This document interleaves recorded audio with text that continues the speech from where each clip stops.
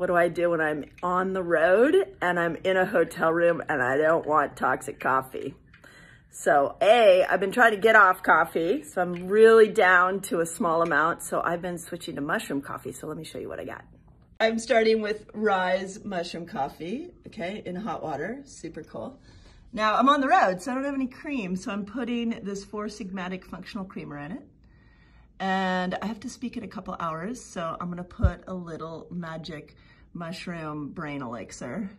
And then let's top it off with a little latte mix just to make sure it's really tasty.